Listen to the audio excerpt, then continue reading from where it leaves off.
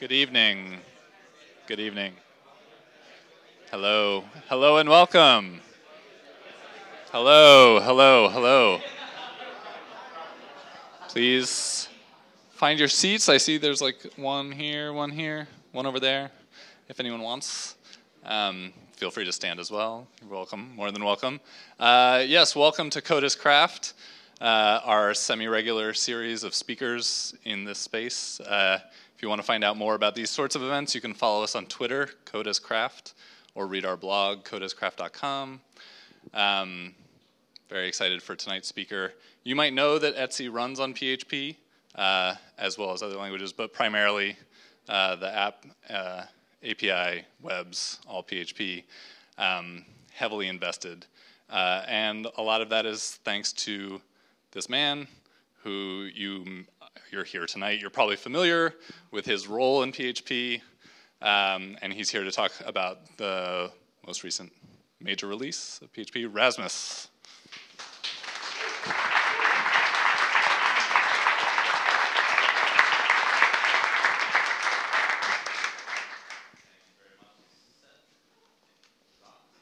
Hello? Now it is.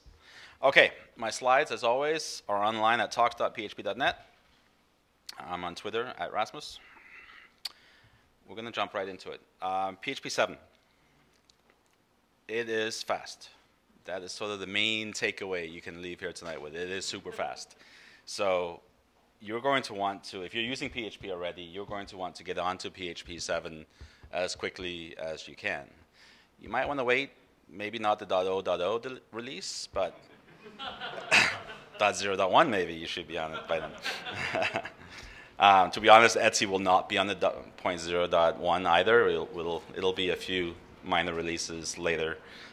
We can't make any changes around now. It's holiday shopping time, right? So it'll have to wait till January, February before we start. But your stuff will be at least twice as fast. Sometimes more, sometimes a little bit less. And it's going to use a lot less memory. And that depends on a few things about your app itself as well. There are some things that we can't make faster. There are lots of new features as well. One main one that I really like is we have a file-backed op cache now. So the opcode cache is a cache that sits between the parsing layer and the execution layer. So it's a two-pass language. We parse the PHP, the .php file itself, and turn it into a set of opcodes. And then those opcodes are fed to the executor that actually executes them. In between there, we've had an opcode cache for a long time that sits in shared memory, which is fine, except if you restart PHP or if you're on the command line doing CLI scripts in PHP, there's no point writing from CLI, writing to shared memory, because the process is going to end, the shared memory segment gets shut down. It becomes a write-only cache at that point, which is not a useful cache. So you can turn on a file-backed op cache, which means that you can write those opcodes, the parsed opcodes, to the file system, which helps you for web when you need to restart PHP. You might be doing a nightly log rotation restart, for example, or maybe on deploys you're restarting. You shouldn't be, but you may be. And it will repopulate the shared memory cache from the file-based cache. And if loading raw index.php is 1x time, grabbing it from shared memory is about 10 times faster. Grabbing it from disk is obviously going to be slower than grabbing it from shared memory, but it's about 4 times faster than having to reparse the raw file. So you're not going to get shared memory op cache speeds out of it, but you're certainly going to get an increase. You enable it like this. First of all, you have to compile PHP with enable op cache file. Chances are pretty good your distro, if that's where you're getting your PHP from, will do that for you. Hopefully you're compiling your own. You really should be. So you can play with all these new features on your own. You set a directory in the file system where you want to cache these. This might be a RAM disk. Then it'll be even faster than 4x. My 4x measurement was actually on a real spinning disk. And you can then set a few other things here. You can set it to only use a file cache, for example. If you don't want it to write at all to shared memory, which in some instances, like if you're doing CGI, you may not want to try to write to shared memory. Same with CLI. There's no point creating the shared memory one. So you can have a separate PHP CLI.ini where you tell it to only use the file-based cache. And one CLI script in PHP that you might be using already is Composer. So I did a quick little test.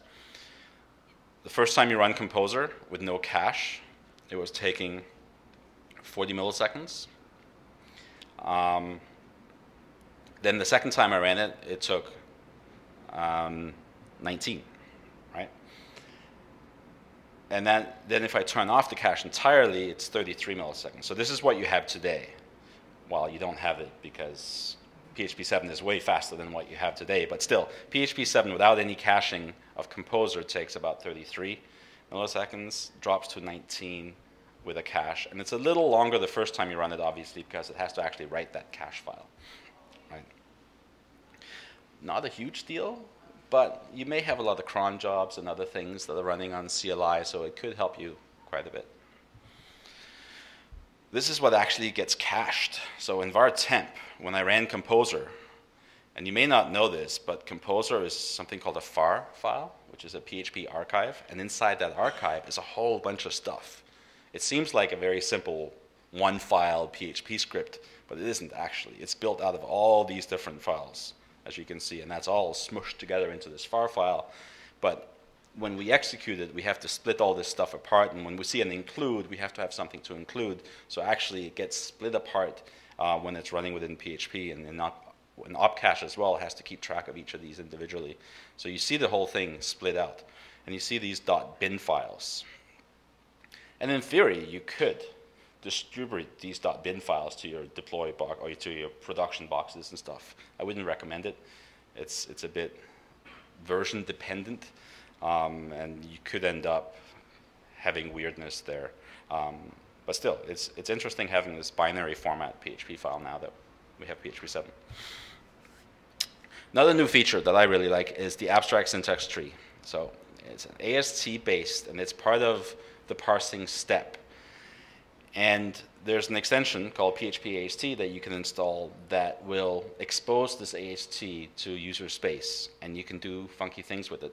So if you take this line of PHP, so echo substring, ABC, and array12, this, when you dump the AST, you get a statement list, and it says, we have an echo, which is this echo, right?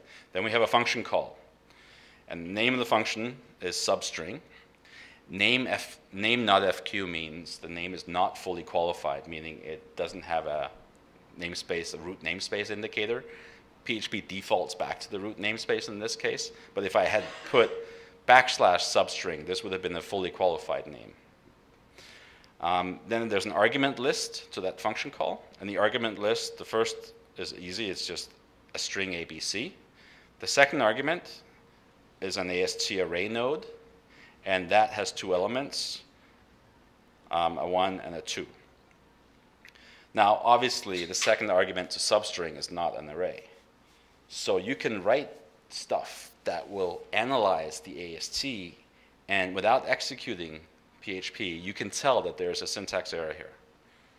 Right? So you can write an analyzer that walks the tree of nodes, and I've written one called fan, and when you run fan on this, it tells you that there's a type error. It says argument 2, which is the start index, is an integer array, but substring takes an int.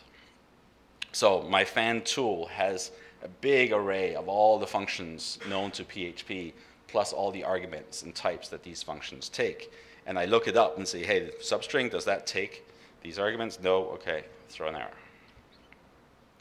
You can do lots of other funky things with an AST. Another new feature is that most fatal errors are now exceptions by default in PHP. So this is one that hits tons of people all the time. You end up chaining stuff together, but you don't have any checks, any error checks along the way on the chain. So here, if I call method into this function call method, and I pass a null object, and I try to use this null object to call a method on it, right? That's obviously not going to work. So you get a fatal error, but it's an exception in this case. And exceptions also trigger a stack trace by default. So now you're going to get a stack trace that tells you exactly what you did. And you can catch it if you like. So in this case, I threw a try catch around it, and then I can handle it gracefully and do something useful with it here. Obviously, if you catch it, you're not going to get a stack trace unless you generate that yourself. Now, with these new exceptions, we didn't put it into the normal exception hierarchy because we didn't want code that was written to do sort of a catch, just exception. We didn't want that code to now suddenly catch all these new exceptions and then behave completely differently. And it's also a different type of exception. So we have now created sort of a sister hierarchy to the existing exception class called error. Both of these extend the throwable interface. So you can write a catch-all that catches everything by catching throwable, if you like. Catch-alls like that are not a great idea, so I wouldn't recommend it. And then within the error class, there are two subclasses. There's a type error and a parse error. So type errors come from the additional strict typing that's available in PHP 7, and parse errors are obvious. You'll see a few of these in a bit. Part of this new typing in PHP 7 is we've added return types. The syntax is the return type is after the function definition, so you have a colon and then the type that this function is supposed to return. If you get it wrong, you get a fatal error, an exception, and it's a type error exception, like we talked about, right?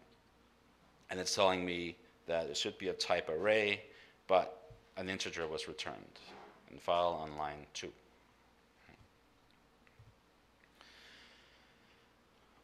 On the actual arguments to functions, you can also do scalar typing now. We've had types for objects. Anything that was non-coercible, you could type in PHP 5. In PHP 7, you could now also type coercible types. So, and there are two modes, basically. There's the normal PHP approach to coercible types. You can throw the type in here, but by default, it will turn these variables inside your function or method into the type that you specified by coercing the value, if it can. If it has trouble, you might get a notice. So here I have 2.5 bananas. It's supposed to be an integer. And you get a notice saying this is not a very well-formed numeric value, right? But other than that, it does what it can to do something sensible. You pass in integer 1, it's going to give you string 1 because you said you wanted a string. So normal PHP coercing rules apply here. You can also, before calling into something with types like this, you can say declare strict types. It's like, I want to know if I'm wrong. I want to know if I don't have the exact types needed. So in this case, we now get a fatal error, a type error, and we get that on the very first argument, saying argument 1 passed a log message, must be of type string, but we passed in an integer, right? Fix that, you're going to get an error on the next one.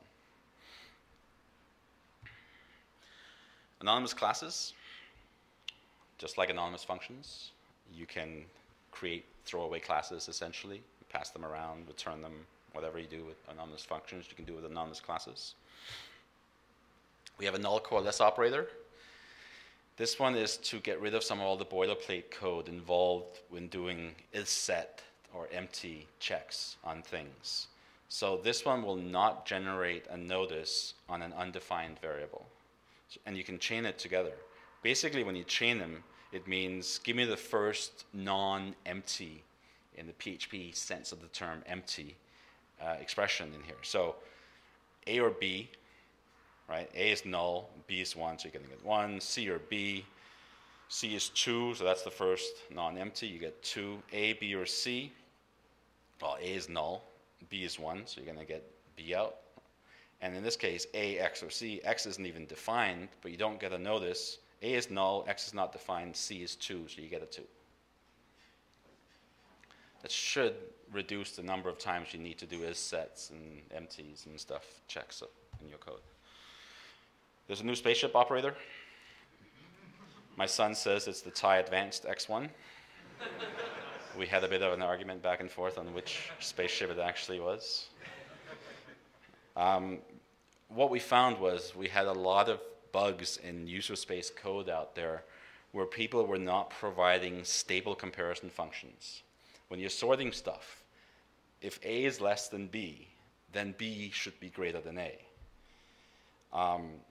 But some people's comparison functions, you could have A is less than B, and then you check if B is less than A, and it'll also say yes. And then the sort is going to be messed up, because it relies on stability in the comparison function.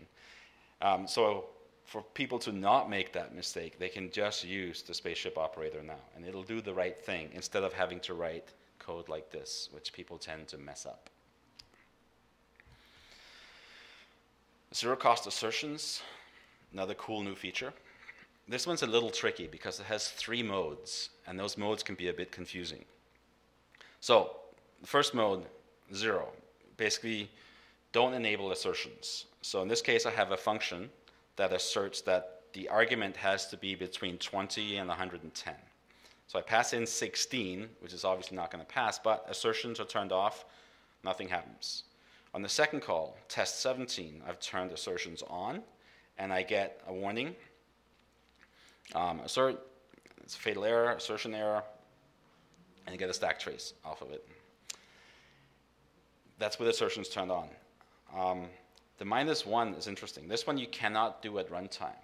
You can only do it in your INI file. What this one does is it completely removes the assert opcode from the op array. So on the production system, you can throw all the asserts you want into your code and have that on in development, but in production, you might set it to -1, and then there's absolutely no cost of having thousands and thousands of assert expressions in your code, because it goes away in the opcode array that's cached, and it never actually gets anywhere near the execution time. At level 0, you still have all the opcodes, so the executor has to see that it's an assert, oh, asserts are off, I'm going to skip to the next one. So there's a little bit of a cost in skipping an assert with asserts off. Setting it to -1, you get complete 0 cost asserts. Closure call. This is basically just a shortcut. If you have a closure, you need to rebind the class that the closure is bound to. You could do that before with a bind to. Now you can just do a straight call the closure, but call it with this class, and it'll automatically bind to that. Oops. We've removed a whole bunch of PHP 4 features. You can read this one yourself. Most of them you should not have been using for the last 12 years. So if you're still using a lot of these, then there's some problems. There are a few that you're probably using, and I'll cover those in a bit. Also, if you have a class named string, you're going to have to change it. Same with all these other. So these words are now reserved. They weren't reserved in PHP 5. You could actually create a class with these names. Can't do that anymore. Some cleanups on underflows, overflows, edge cases when dealing with integer stuff. And this one's interesting. If you're doing octals, in PHP 5, if you have an invalid value in your octal number, so 0, 8, 8 is not a valid value in an octal, right? 0 through 7 is valid. In PHP 5, it just stops parsing as soon as it sees an invalid, and then just sets the value to whatever it parsed up until then. So in this case, mask would be 0. No warnings, no notices. You probably don't even know your code is broken, but your mask is going to be 0. In PHP 7, this is a parse error. And it won't even compile. You're stuck because it makes no sense. And it makes it easy to find these problems in your code, because these are obviously bugs. The other big one that's going to bite you, and I'll talk more about that, is the uniform variable syntax. Because of our switch to an AST, we had to make everything consistent in the parser. Everything is now left to right, which means that if you have something like this, this belongs to a column. In PHP 5, this was actually parsed as if you had a local belongs to variable inside this, and then if that was an array, you would dereferenced the array, and that value then became the name of the property. In PHP 7, it goes completely left to right. So it looks for a belongs to property on this object, and then it applies the index. If you want the old behavior, you have to add in curly braces and say, well, dereference this part first, which is probably a good idea to do anyway. And it won't break your PHP 5 code to go in and do that now, but it makes it explicit what you mean here, because this can be read two different ways, right, if you're not familiar with the rules. There's a new Unicode code point syntax, so you can do \u and then put the code point in to put stuff up. And there's also an ICU Intel char or class added to the Intel extension, if you know what the Intel char is. Hopefully, we were supposed to have it out this week, which is why the timing of this talk was supposed to be coordinated with the release, but didn't quite make it. We hit a couple of nasty bugs in our last release candidate, so we had to extend it. Either we're going to hit the Thursday on November 26th, or else then the next scheduled release Thursday is December 12th after that. We could also make a special exception and pick the Thursday in between here. We'll see. We'll see how this current release candidate is going, but we're very, very close at this point. It's a matter of days now, not months anymore. All right, so this 100% performance improvement. Some people should be a little bit skeptical, I think, because PHP has been around for over 20 years. And it is a bit of magic to take something that old and suddenly make it twice as fast. I mean, were we complete idiots for 20 years to not find the Sleep 10 that was sitting right there? But we weren't actually idiots. The code was pretty good. It was pretty fast as it was. It took this massive effort from three guys, Dmitry, Chen, and Nikita, who sat down and just pounded away at this for all of 2014. They were just destroying it and going through and finding tiny little things here and there and just thousands of tiny optimizations. And they started with WordPress. So they started with WordPress 3.6 on this old machine, and they ran 100 requests against the front page. And they came up with the times, so it's at 26 seconds in January of 2014. By December 2014, they had that down to 12 seconds for the same stuff. And if you look at the number of instructions, it took 9 billion instructions to serve up those 100 pages. By the end of it, it took 2.9 billion instructions. So that's like saying, well, here's this 20-year-old project. You are now only allowed 1/3 of the instructions to do exactly the same thing and not break millions and millions of lines of legacy code out there. But we're going to delete 2 out of 3 lines of code, essentially, right? And 2 out of 3 instructions are going to get tossed away. Make it still work and don't break anything. That's an almost impossible task. But they did a really, really good job on it. Some of the things they did was the cval, which is kind of the basic unit in PHP. It's a union inside a struct inside PHP, was shrunk from 24 to 16 bytes. Hash table size, 72 to 56, and the bucket size, which is each element in an array, went from 72 to 32 bytes. And then also a bunch of optimization. So in this piece of code here in PHP 5 takes 43 megs of memory. So we go through and we basically append an array, or we make a nested array with a bunch of immutable strings in there. And that took 43 megabytes in PHP 5. It takes 6 megabytes in PHP 7 to do the same thing. So there's some massive, if you're doing certain types of code, you're going to see some massive shrinkage of memory use. Other types of code, not so much, if you don't happen to hit a combination of our optimizations. If you're doing massive database queries with huge result sets, yeah, I mean, if you're loading megabytes and megabytes of just strings, there's not that much we can do to shrink your strings, right? You're going to have to do that yourself. Tons of other things, much more CPU cache friendly. We stole some tricks from J.E. Malik for our allocator. Now, we don't need all the locking and stuff because we're not multi-threaded, but there are still some really good ideas in J.E. Malik that we borrowed. Faster hash table iteration, a bunch of other things. There's also a few things that only kick in if you're using a modern GCC. So if you're compiling your own, I would make sure you're using at least GCC 4.8 to build it, or you're not going to get global register variables and a couple of other things that modern GCCs bring to you. We also added huge page support in opcache. These aren't THP, the transparent huge pages. That's the bane of many sysadmins' lives because it does weird crap to code that's not expecting huge pages. This is explicit huge pages where you configure the machine that says, I'm going to allocate this much huge page space, and then you tell PHP to use it, basically. And opcache will go ahead and use it if you configure it to do so. So opcache huge pages, you set how much memory you want it to use, and it's going to go and grab huge pages. And you can check that with a cat proc meminfo on Unix or on Linux to make sure it's actually grabbing those huge pages correctly. And you'll get between like 5 and 8% speed up by using huge pages. There's no JIT in PHP 7. Basically what we've done is we've taken the guts of PHP and just made it super, super fast.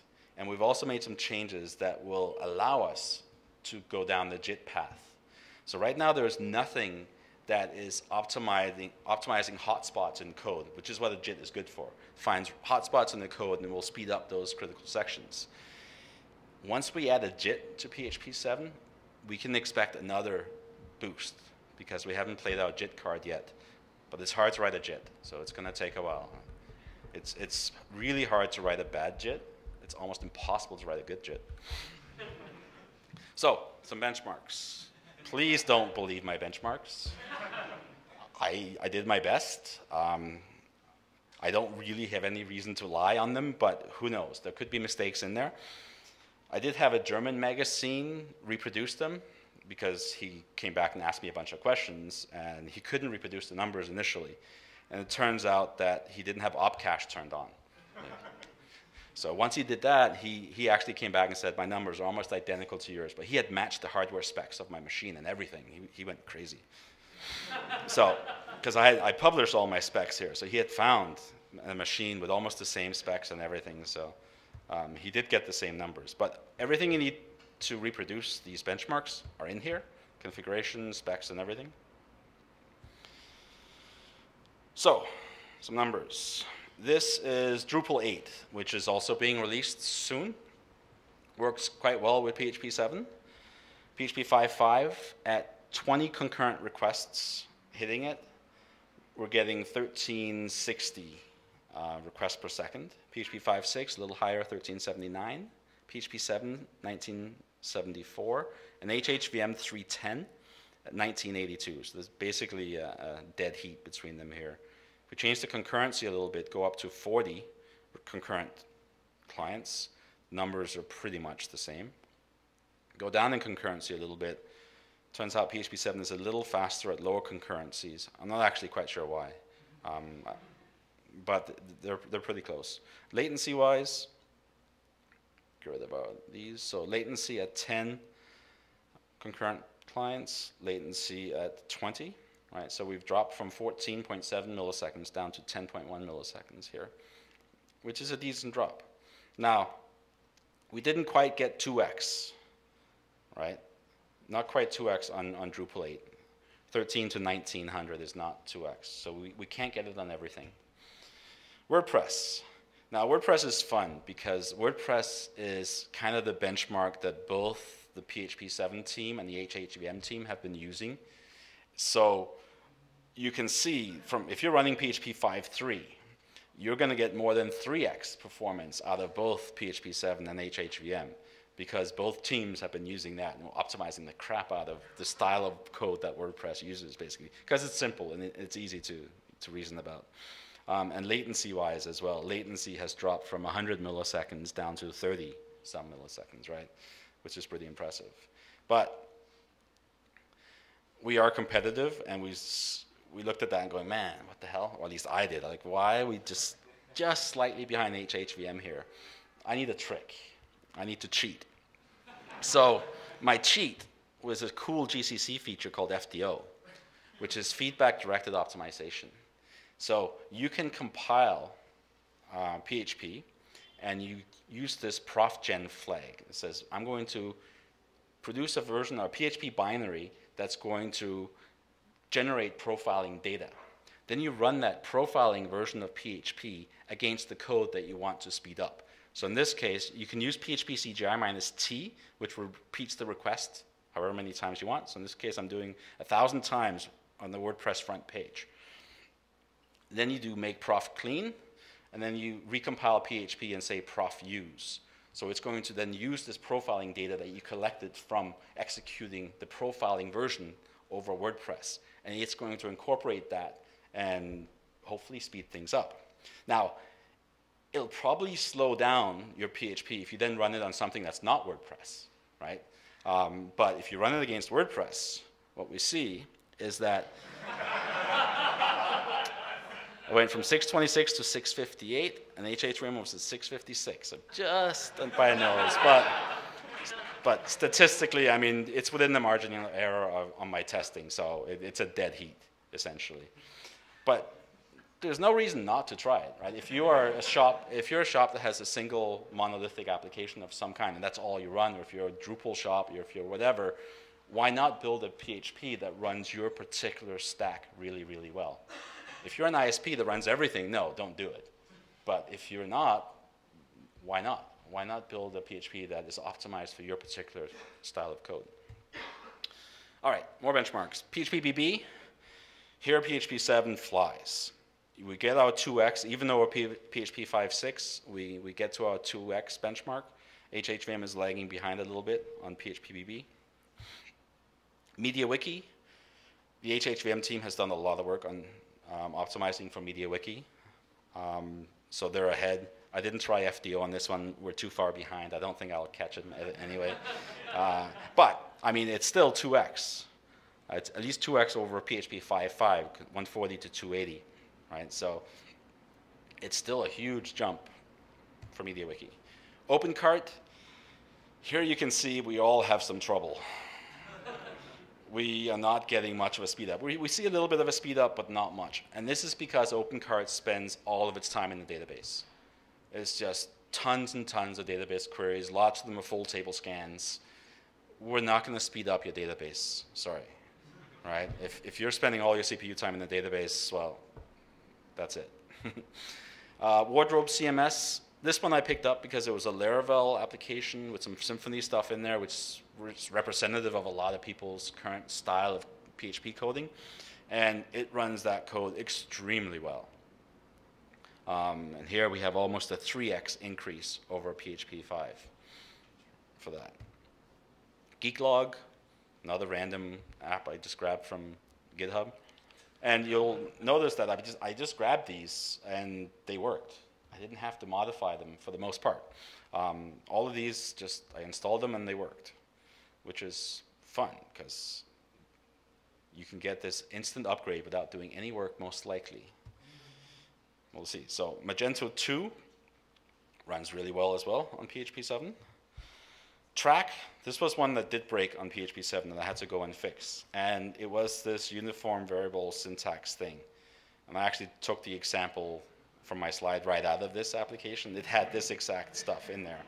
I put them in my 2 braces and Track started working. And I did submit it back to the project, so it is fixed. If you now download Track, it'll work nicely. The nice thing about the fix is that it's not PHP 7 specific. It doesn't break PHP 5, right? Cache is the status indicator app. It runs really well on PHP 7 as well. Moodle, couldn't get this one working on HHVM, but Moodle is educational stuff. My son's high school runs on Moodle, or my son's school runs on Moodle. You probably have kids, or some of you are young enough to maybe use Moodle yourselves. So I think the Moodle folks are going to be extremely happy because Moodle is a bit of a slow application. So I think they'll be ecstatic about getting onto PHP 7. Zencart, another shopping application. that spends a lot of time in the database, so you're not going to see 2x performance on that. All right, that's performance. Memory use. Memory use is a little tricky to measure. I mean, you can do a PS, and you can look at virtual RSS, and just size with data segment size of the process, and resident set size, but it's not a very good indicator because shared libraries and everything is in there. And top basically shows you the same thing, and I don't like either of these tools. I prefer something called SMEM, and SMEM has this, concept of proportional set size, where it looks at the shared space or the shared libraries and the shared data, and then it spreads that shared data evenly across the processes. So RSS is everything. And you can't just add it up. So if I'm running 10 PHP processes, I can't just add up the 10 RSS numbers and get 75, because it's not using 75. A bunch of this stuff is shared among the 10 processes, so that doesn't make any sense. The unique set size, this is everything without any shared stuff, which also isn't accurate because it needs all these shared libraries to operate, so that is using memory. So to me, the best compromise is to take the PSS and add it up. So I'm basically saying that I'm taking 6.1 megabytes of memory here, just for PHP FPM, just sitting there with 10 processes is my memory use. If I then start hitting Drupal, that grows up to 12.9 megabytes as I'm hitting the Drupal front page, or Drupal node, I don't remember what I was doing. So that's how I'm measuring memory on these next set of graphs.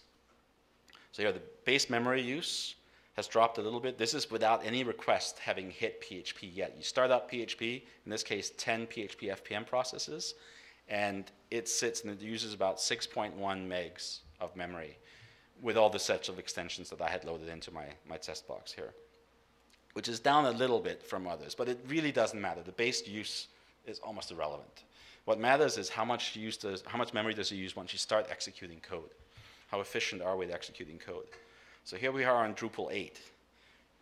33 megs on the PHP 5.4. We got a bit worse on the 5.5, up to 44, down to 41, but 12.9 on the PHP 7.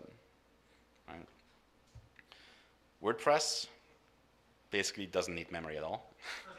At least compared to earlier versions of PHP, it drops into like 0 almost, because again, WordPress has been our benchmark, right? So we're looking at all the patterns WordPress uses, like how can we make this use less memory?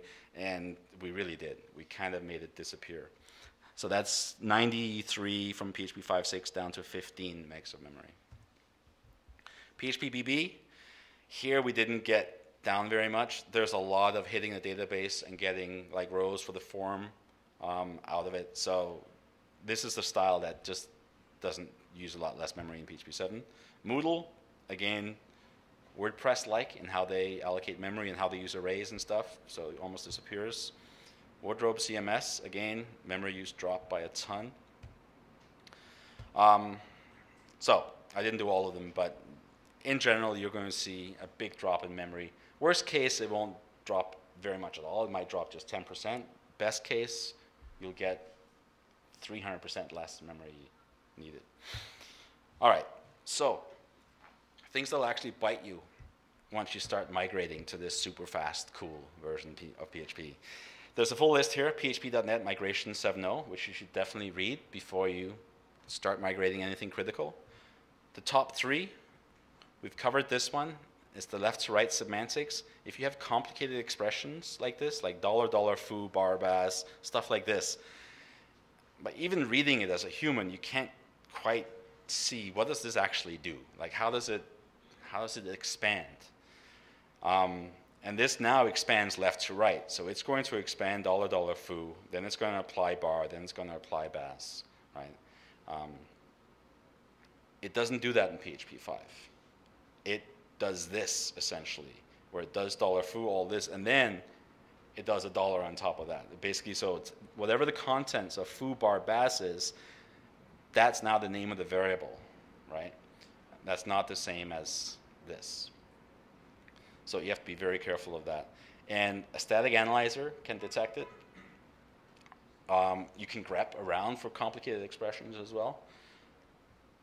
Or your unit tests, if you have any, will probably fail. Second one that might bite you is we've removed /e from preg. /e is an eval that basically runs PHP code on the matched expression. And this is not a very smart thing to do, because many times you're doing this stuff on user-supplied data. And then you have to worry about, how do I make this safe within an eval inside a regular expression? And that gets super, super hairy. So this was a concession to security. We say, okay, let's just drop the feature altogether. It does mean that this is a line from my own presentation system that's running this, this presentation. And I had this in here. So I have these special indicators that say :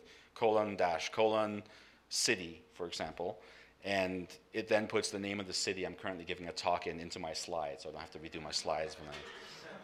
Yeah. Okay. So anyway, so I have these properties in my presentation. That's just the name of the city, and it just puts it in nicely. Super easy to read, very handy. This, of course, broke when I changed to PHP 7. So what you have to do is use a callback. So you do a preg replace callback, and you do the same thing. That callback is going to get you a list of matches, and then I can take match number 1, which is the same thing that this syntax does, match number 1, and I can grab that. But, of course, be careful, right? Because of the left to right stuff we talked about, uniform variable syntax, I have to put, because I actually want matches as the variable here, not the matches property on pres. I want that parsed this way. So detection, grep, basically warnings and logs, but it's not that hard to look for preg replace and other preg functions and look for /e. And the octal literals now. And again, that's easy to find. You can just lint it. PHP -L will catch these for you. So I talked a little bit about static analysis.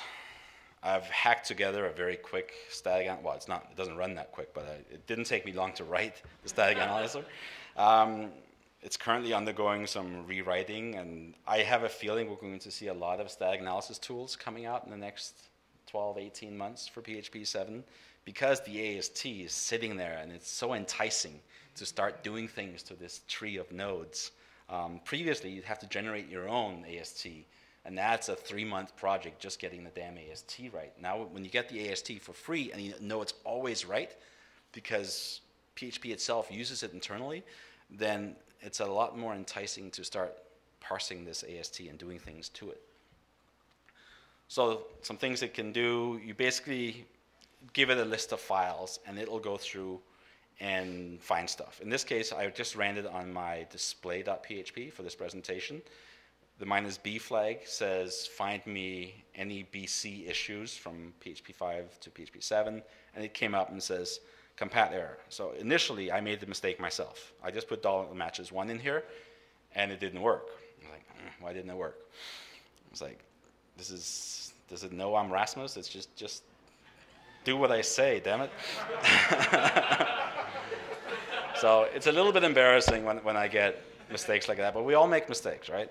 So I ran my fan on it, and fan came up right away and said, hey, compat error, this expression may not be PHP 7 compatible, right? So it catches this pattern and basically indicates right where it was, and then it was easy to find after that. If you can download, so in this case I downloaded Jordy's monologue from GitHub and just had a look at it. I generate a file list. Usually I just do find all the .php files, stick them in a text file. I usually remove all the unit tests and stuff, and then I run the static analyzer on everything except all PHP code, all other than the tests. And for monologue, it didn't actually find that many issues, just 21. A couple of expressions that may not be PHP 7 compatible, and then a couple of things where he had PHP doc types in there that didn't match the code. So I could file a a bug report or PR with him to have him fix his type errors in there. But this is the type of output you can expect from a static analyzer, where it goes through and makes sure that all your types are correct and you don't have anything weird happening. And this could be a precursor to turning on strict types in your code. Because if you currently have PHP doc comments with the types in there, the static analyzer will see those and use them. And then once that's all clean from a static analyzer point of view, you could then start thinking about maybe making those actual hard, strict types in your code. But you need, if you have a lot of legacy code, you need some way of getting from where you are to stricter typing, and this would be one way of doing it. All right, how do we deploy this? I see a lot of mistakes. Almost everyone I talk to, when I ask them how they deploy their code, they're doing it wrong. And it's a bit frustrating for me because this should not be hard. It really should not be hard to deploy code. So, some things you want to make sure. You want to make sure your deploys are atomic. And we'll talk more about what that means. And you also don't want a performance hit. Here at Etsy, we're big on continuous integration, and we deploy tens of times a day, sometimes 10, 20, 30. On really busy days, we can hit 40 or 50 deploys per day. And you don't want people to worry about deploying. You shouldn't be sitting there going, oh, I have this fix, I have this bug fix, but we're in the busy time. If I deploy now, everything is going to slow down. I'm going to affect customers. If that's your thinking, your deploy system is broken. You should be able to deploy even at peak traffic, and it should not have any impact at all on your service if your deploy system works correctly. And most people's don't. And they should. It's not hard to do. So, for a decent deploy system, you don't want to have to restart everything, because when you restart stuff, you kill your caches, and everything has to repopulate, and that's slow. You don't want slow. Pulling servers out of your load balancer, again, then you're decreasing your capacity, which, if you're doing this at peak, you suddenly pull half your servers out of the load balancer, bad idea, right? No thundering herd issues, so you don't want to deploy tons of new code that's not in any cache, because then suddenly all these requests coming in are going to cause a thundering herd to repopulate the caches. So you're going to make sure you invalidate the minimum amount of cached entries as possible by reusing them, obviously. From an atomic perspective, if you think about your web server and you have an existing document route that's currently serving your site, var www, right? You have a bunch of requests underway at any point in time. And then at some point, you want to say, okay, we're going to deploy. And these requests that are already running are going to be at various states. Now, when you flip that symlink over to B, well, first we have to sort of assume that this is how we deploy, right? That we write all the new files to a new directory, right?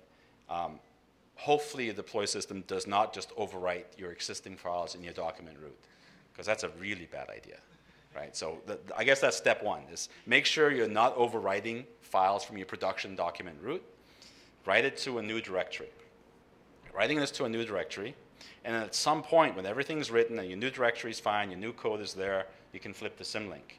But when you flip that symlink over, you don't want requests that are currently running A to then suddenly be on B. Because if it's just before an include, and now that include is going to grab a new version that's not compatible with your existing code that's been running up to this point in that request, you have a problem.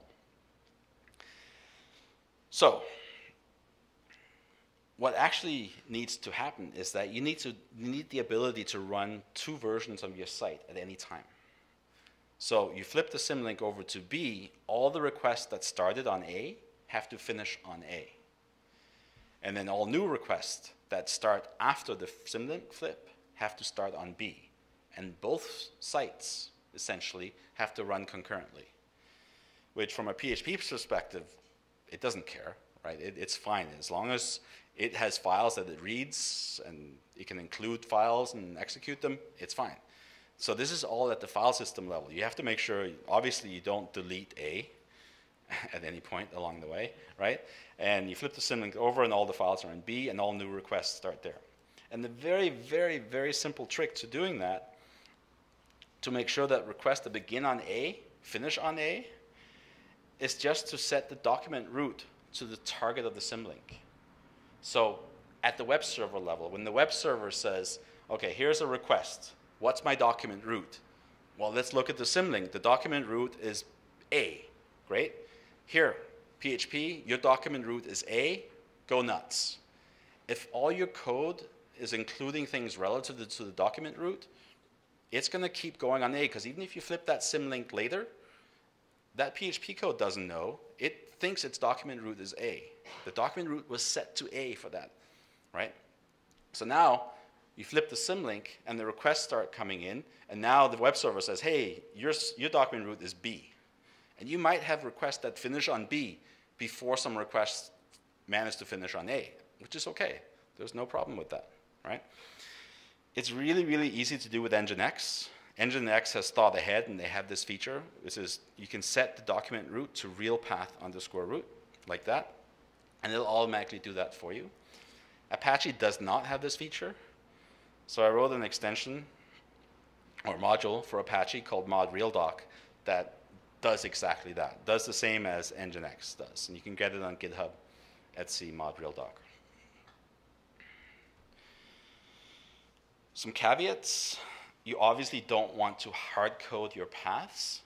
So if we look at this picture, you don't want to hard code anything to like var dub dub dub. If var dub dub dub doc root is your actual symlink that you're flipping back and forth, nothing should hard code that directory name, because then it's going to defeat the purpose of the symlink. Make everything relative to document root and you're fine.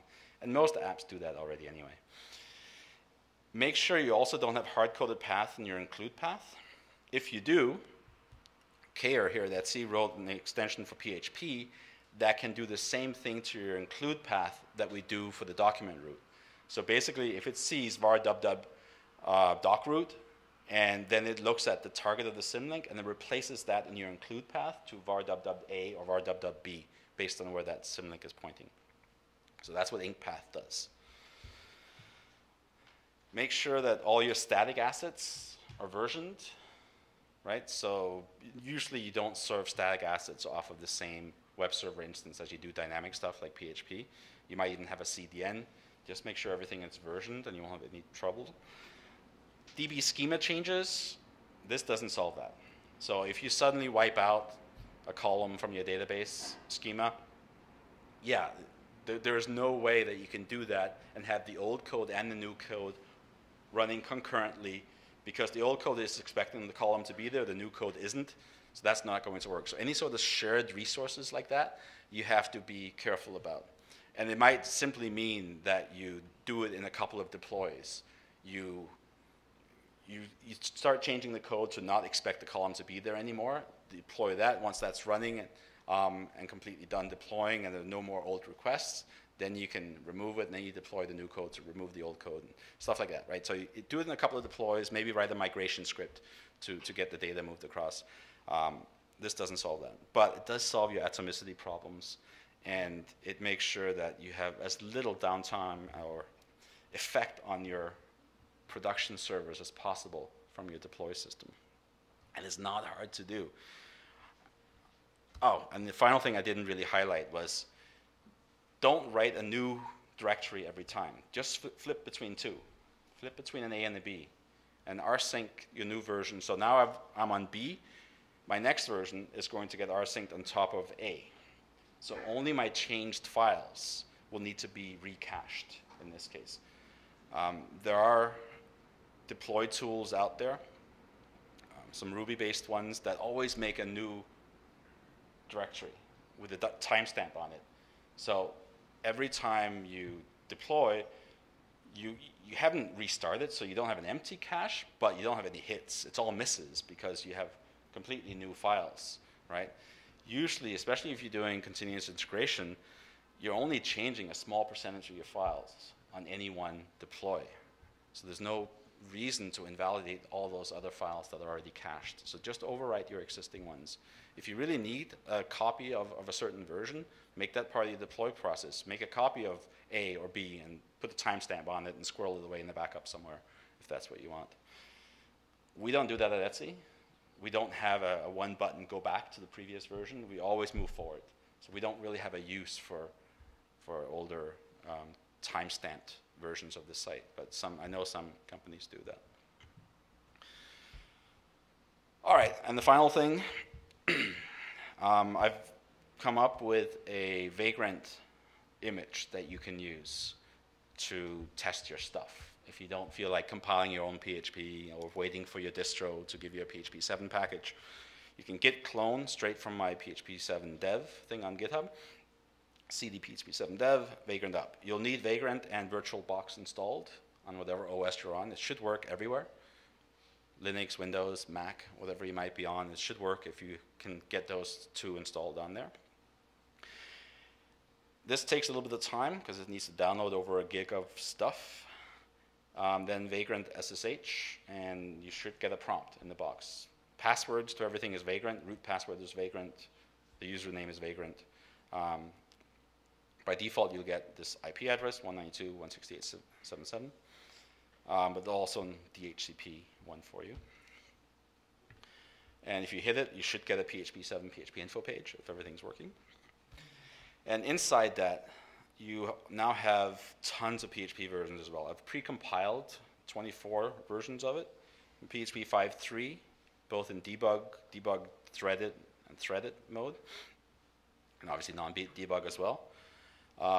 There's a PHP 7.1, which is very similar to PHP 7.0 at this point, but we did do the branch for 7.0, and there are a few new things in 7.1, so you can start playing with 7.1, but there's no real point yet. 6 months from now, that might be interesting. You can also rebuild PHP, which is probably the first thing you should do. I only release a new Vagrant image once every couple of months, so it gets behind pretty quickly. Just type make PHP 7. Once you Vagrant SSH, type make PHP 7. It's going to pull the latest code, and it's going to compile it for you. You don't have to figure out how to do it. Just type that. We'll do the right thing. If you want to build it yourself, you can also cd into PHP source. And there are these CN files, which is the config, just a little text file with all the config flags. So there's a CN 5.6 for all the flags needed to configure PHP 5.6, and you can compile that way. It's a really good way, if you're writing extensions for PHP, it's a really good way of testing your extension on many different versions of PHP, because that can be a bit annoying to switch back and forth. And to switch, you simply type new PHP. Like new PHP 5.6, new PHP 7.0, new PHP 7.1, and it'll automatically switch everything. The Apache, Nginx, PHP FTM setup, command line, everything will switch to that version just very, very quickly like that. All right, those are the links we talked about. Bugs. Please, please, please file some useful bug reports once you start playing with this. It's a little late in the process, but even late bug reports are good. And if it's really complicated, it'd be very, very nice if you could simplify it down to like a sample script, or if you can't do that, a set of steps. Maybe against my PHP 7 dev image, that would be useful. Saying, okay, on the PHP 7 dev image, grab these things from GitHub, these set of steps to reproduce things. Instead of just, hey, this crap doesn't work, fix it, right? We need a little bit more. We've spent a lot of time on this. It'd be very nice if you guys could spend a little bit of time as well on your bug reports. So, but thank you very much for listening to me.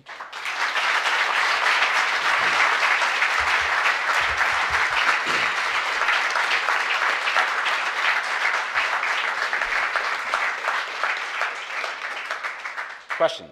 Yeah, we'll take maybe just a handful of questions. It's up to you. And then Rasmus will stick around, and you're all welcome to stick around as well and ask more.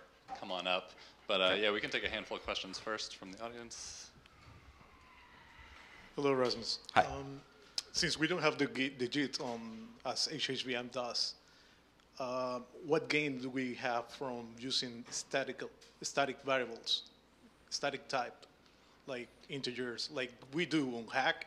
If you're typing the same script on PHP 7 and Hack using statically typed variables, it's much faster. Right. Is that coming with maybe sometime in the future with the JIT? Well, obviously a JIT can make use of that. So we've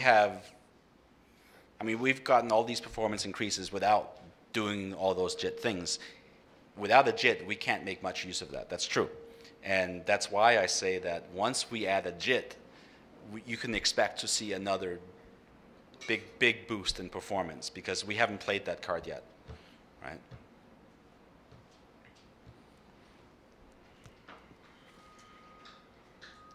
So let's say you want to move to strict types eventually, but you're going to start off with coercive because you don't want to crash the site. Right.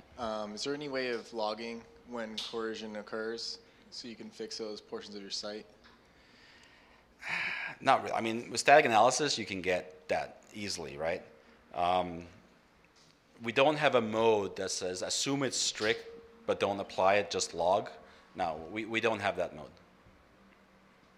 You could do it in dev, right? You could add them in. You saw the two modes, right?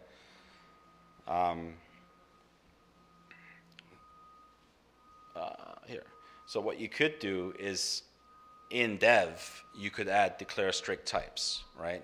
And then you're going to get logs, you're going to get fatal errors on everything.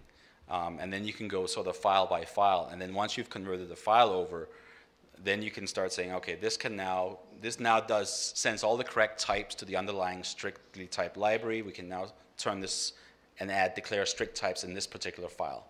So you can do sort of a slow, gradual thing as you audit and figure out that, hey, this piece of the code is now strict enough. Then you can add in this one line, declare strict types equals 1. So you can do it that way maybe.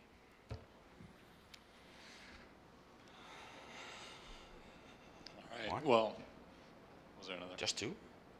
One back there?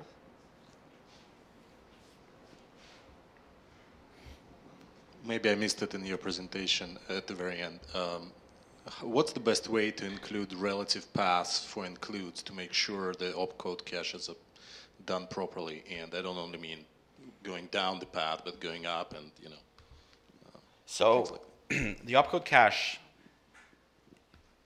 opcache, the version we're using with PHP 7 and also with PHP 5.5 and up, it uses real paths. So it uses the fully qualified path as the index in it. So you don't really need to do anything special. You can require .. type stuff. It's going to real path the thing and use the actual full path on the file system as the index. So I don't think you have to worry very much about that. I know under APC and previous caches, because of the way we did things, that mattered. Under opcache, it doesn't matter. All right. Well, thanks everyone for coming. Feel free to stick around. There's drinks and snacks and Rasmus, so get your fill. And thank you again. Thanks, Rasmus.